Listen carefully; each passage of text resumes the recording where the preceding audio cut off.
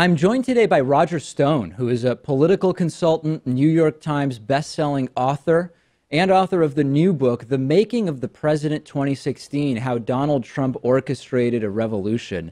Roger, you're an in-demand guy these days. It seems everybody, including people in government, want to talk to you. Did you predict that everything surrounding what is now going on with this presidency would blow up in the way that it has, and that you'd be such a part of it? Well, in my book, The Making of the President 2016, I really went out of my way to lay the groundwork to expose this myth that Donald Trump's campaign somehow colluded with or was assisted by the Russians. It's all there in chapter and verse. And of course, it requires some update with the new inferences by members of Congress who have inaccurately and falsely accused me of such collusion, for which there is no evidence whatsoever, certainly no evidence that would ever stand up in a U.S. court of law. So I think it's becoming clearer and clearer that the whole idea of Russian collusion with Trump or the Trump campaign was the excuse, the justification, the rationale, if you will, for surveillance of Trump Tower and the president and some of his associates. It certainly, according to the New York Times of January 20th, page 1, wiretapped data utilized in probe of Trump associates is the headline. That would be me. That my conversations with Donald Trump were most certainly monitored during the fall of last year. Well, now let's dig into that a little bit, right? Because at the center of a lot of this is the allegation made by Devin Nunes, who, of course, is in charge of the House investigation into potential collusion between Trump and Russia. What he alleged, and whether it's true remains to be seen, is that in surveillance by American intelligence agencies of foreign entities, that there were Trump associates picked up because they were in communication with those foreign entities. That's very different than surveillance of conversations between you and the president, which I've not seen any evidence for. Well, the evidence, of course, would be that all of my communications were monitored, email, according to the January 30th New York Times cell phone conversations. So there, by definition, my conversations, whether it was with reporters or my wife or Donald Trump, candidate for president, were in fact monitored. I also don't think we're at the end of this scandal. As I have written, the Operation Dragnet that was put in place by the NSA right after 9/11 has monitored a substantial number of Americans' phone calls. And the records indicate, coming from a federal lawsuit in Arizona, that Donald Trump was among those being surveilled. So I think this is a developing story. What Chairman Nunes showed us was disturbing because, to be very clear, the FBI director, Mr. Comey, and Admiral Rogers, the NSA director, both said under oath there was no surveillance going on at Trump Tower. And of course, that now proves to be false. But it doesn't really, because if someone at Trump Tower was being surveilled because they were in contact with a foreign entity that was being surveilled, that's very different than surveillance of Trump Tower itself. And I'm wondering if there's a sort of semantic game being employed here to muddy the waters. I don't agree. Surveillance is surveillance. I think we're going to learn that there was more surveillance than we've been told. Like you, I also have sources, and I'm working this story very hard. So let's let that play out. Okay. I go back to this simple question, which is, if you look at the Times of the 20th, and again on the 30th, intelligence sources tell the Times that they have email transmissions, they have copies of financial documents, and then on the 30th, they add transcripts of telephone intercepts between Trump associates and some Russian contact. as far as I am concerned, I'd like to see them because in my case, they do not exist. Okay, that's fair. And I let's focus then. Let's wait for that to play out and focus on what's happened so far. I'm genuinely curious, as one of Donald Trump's closest confidants. I don't know how often you speak to him now, but at least at one point, why do you believe that if there is nothing to hide with regard to the Russia connections and alleged collusion, why do you believe that so many people have been caught lying about meetings with Russian associates? And I'm not making this list for you. I know you know it, but for our audience, this involves disgraced National Security Advisor Michael Flynn's lies about the content of communications with Russian Ambassador Sergei Kislyak. This includes Jeff Sessions and what we now know to have been 2 or 3 meetings with that same ambassador. You could include Carter Page, Jared Kushner, et cetera. Aside from whether or not you believe there was collusion, how do you explain the lies? Well, I don't have to explain them because I am none of those people. I can't tell you what General Flynn may or may not have done. I tend to believe Paul Manafort, who I've known for over 40 years, was a usher in my wedding.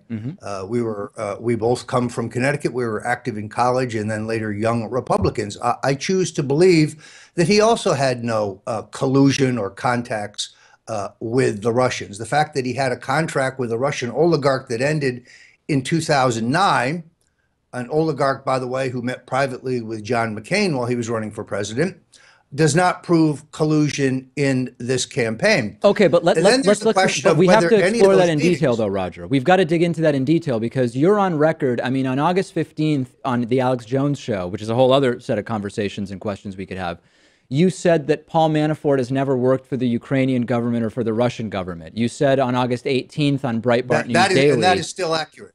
And that is still accurate. Well, only if you want to play a very muddy semantic game, because it's widely known now that he had multiple contracts furthering Russian interests. And I believe that only if you are going in a semantic direction is that true. You've been proven to have either you didn't know or you lied about that. I have to disagree with you. First of all, Russian government is very specific. That's the Russian state.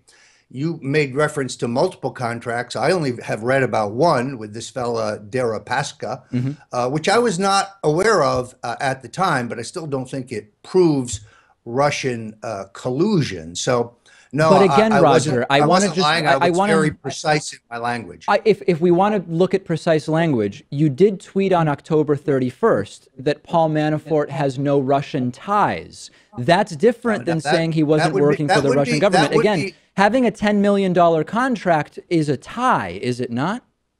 I would concede that, and look, let he who is without sin cast the first stone. Well, but that aside, when you made that tweet on October 31st, was it a lie or did you not know? Clearly, I didn't know about the Deripaska story because if I had, I would not have said that. At the same time, I still think his relationship with Deripaska does not constitute collusion during the 2016 campaign, when the contract ended in 2009. Okay. We are now starting to hear from some Democrats exclusively at this point that they believe ultimately some of the individuals associated with what they believe is collusion or coordination with Russia will end up in jail or prison in the United States. Well, what's your reaction? Do you think everybody's going to get off scot-free here? Like you, I would like to see the investigation. I'd like to see these hearings go forward. Right, but you know so much more than some of the people waiting for the investigation. So knowing what you know, what's your sense?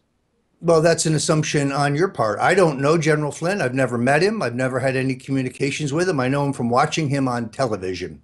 And I cannot tell you what he may or may not have done and whether any of it rises to the level of collusion. He doesn't join the campaign until the fall. I have no contact with him, and I don't know. I've read Carter Page's book. He denies everything. I don't know the gentleman, never met him, had no dealings with him. Best I can tell, he appended himself to a 100-member issue advisory committee as some kind of a Russian expert. I'm not certain who else you're talking about. I don't have a crystal ball.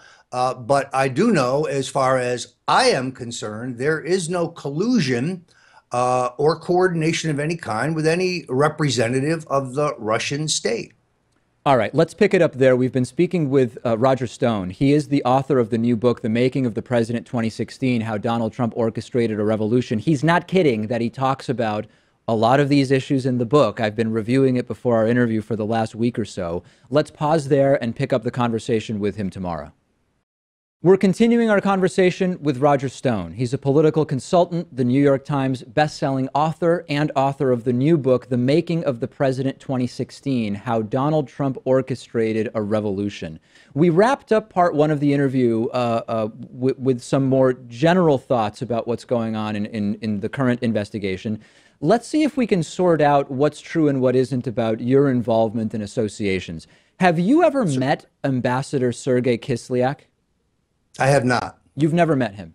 And never met him. Didn't know his name until I read it in connection with Senator Sessions' meeting. Of course, Senator Sessions is a member of the Senate Foreign Relations Committee.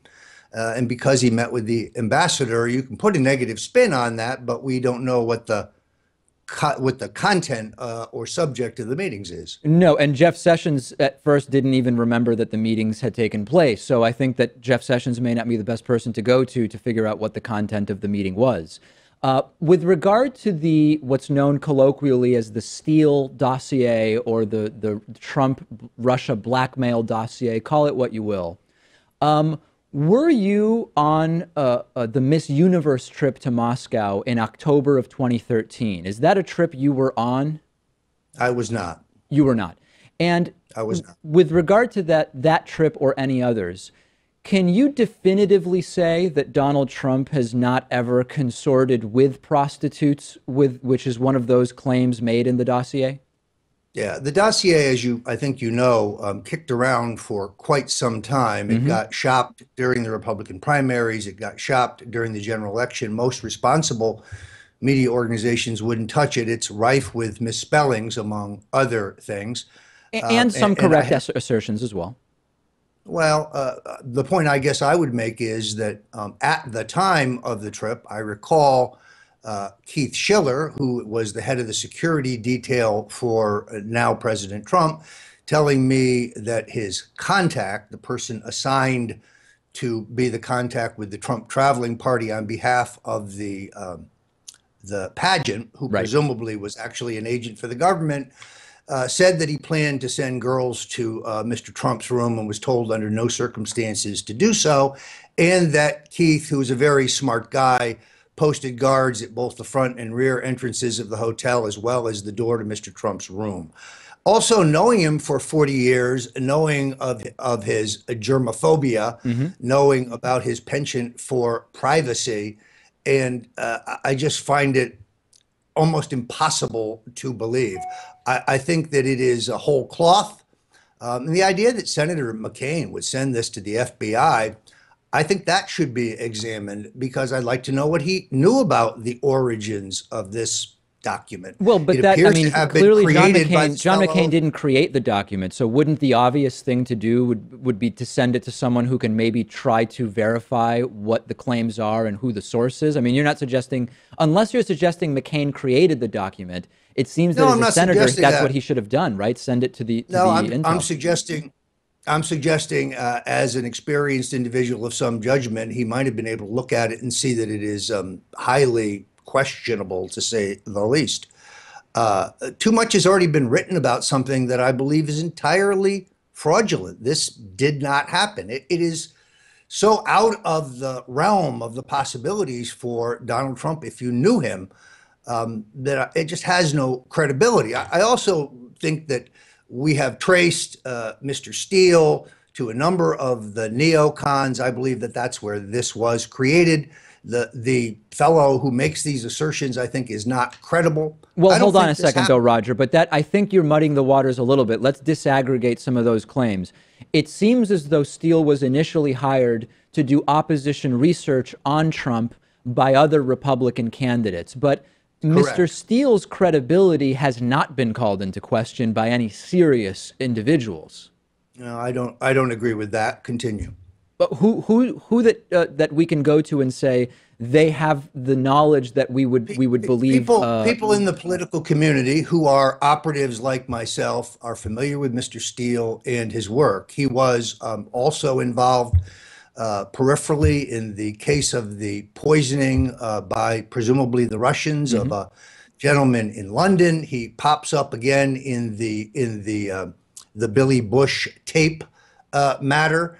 So I'm not sure that he is the best source, but my understanding was that his source was a on-the-ground Russian who made these claims. Okay, let's finalize this topic, and then we'll move on to some other things. So you said a lot of things about how the prostitution story is not coherent with your 40-year knowledge of Trump. But are you saying definitively that, to your knowledge, Donald Trump has never consorted with a prostitute? Not to my knowledge, no, absolutely not. Okay.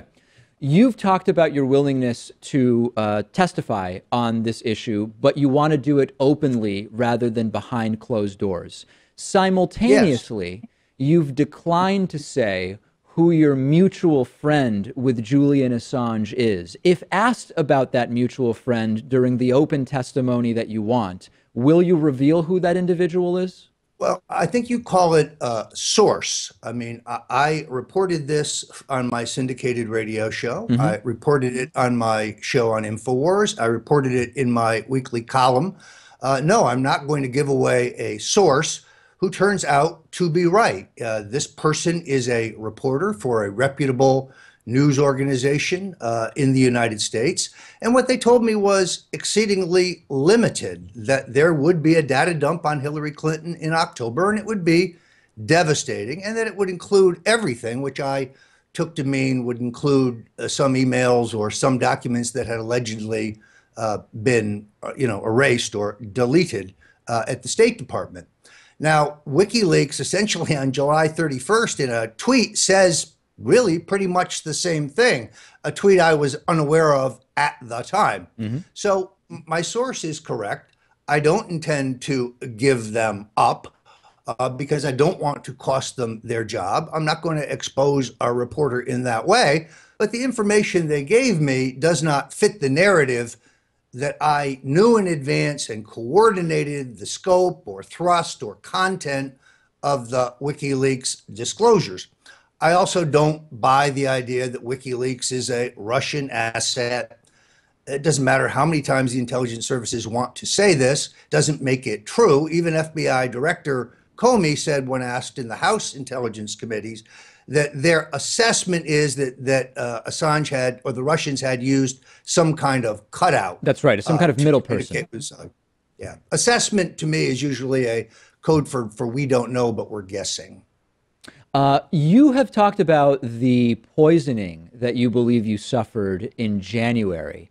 And yes, I want to talk a little bit about that. The symptoms I've read you had were fever, rash, and hair loss, and you've attributed this to a poisoning of some kind. Well, vomiting, diarrhea, night sweats, delirium. Yeah, this was not a day at the beach. I don't recommend it for weight loss.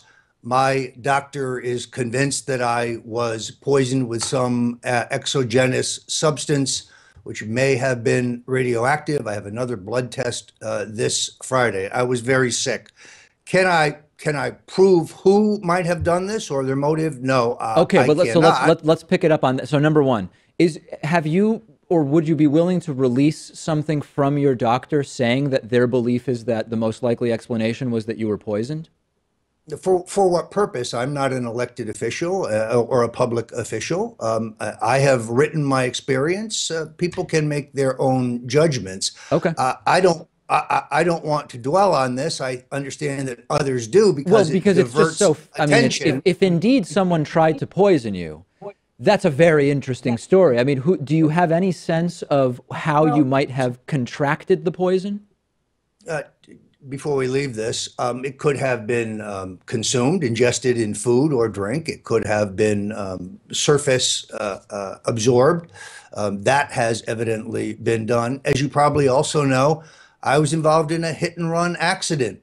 This very same day or the day after, the House committee expressed an interest in my testimony, where we were broadsided. The car that hit us, you couldn't detect who was driving it because the windshield was so deeply tinted, and they took off. Now, I find that very suspicious. Mm. The car I was riding in was very badly damaged, and perhaps totaled. The airbags went off, but whoever hit us didn't sustain enough damage to their car that it didn't run like ours.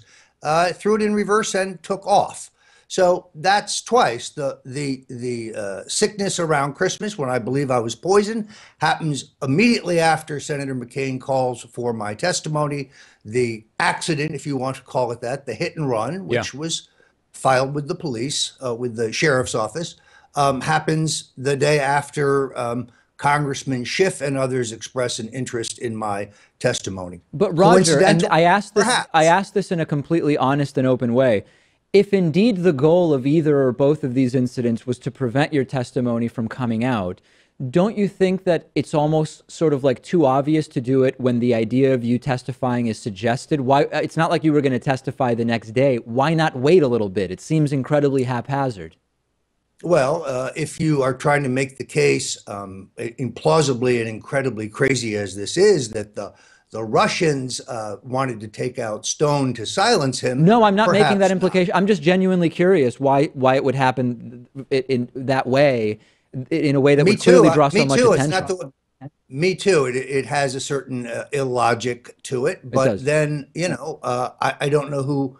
I don't know if there is a perp, and I don't know what the perp's thinking is if one exists. Yeah. Again, I don't want to distract from the fundamental question of whether we can prove that there were substantial and meaningful contacts between anyone in a position of authority or influence in the Trump campaign and Yeah. the Russians. I still don't think that is the case. No, I know you don't think that. I know you don't think that. The last thing I want to touch on, and I know you've got just a couple of minutes left. In retrospect, you were one of the individuals propping up the birther theories of Barack Obama not being born in the United States. Certainly, you encouraged Donald Trump that this is something he should be public about and look into. Number one, I think what's your current? that's a slight overstatement. I was never an advocate for this point of view, but I learned about his interest in it, and he asked me what I thought, and I said, follow your conscience. If everything you've read convinces you that there is something there. That's the thing about Donald Trump. No one puts words in his mouth or ideas in his head. He does not work like a conventional politician. I've written talking points for, several presidential candidates and several presidents. Trump just doesn't operate that way. What's your current belief about the birthplace of the former president? I don't know. I have looked online at the document that he produced. I have also read a number of appearingly dispassionate, internet experts who question whether it's real. I have no idea whether it's real, but he's no longer president. I'm not sure why this is significant. If you look at my tweets, if you look at things that I have written at stonezone.com or stonecoldtruth.com, I've never written on this. I've never tweeted on it. But that's fine. But you're saying you don't know that the president was born in the United States. What would convince you? What would convince you that President Obama was born in the United States?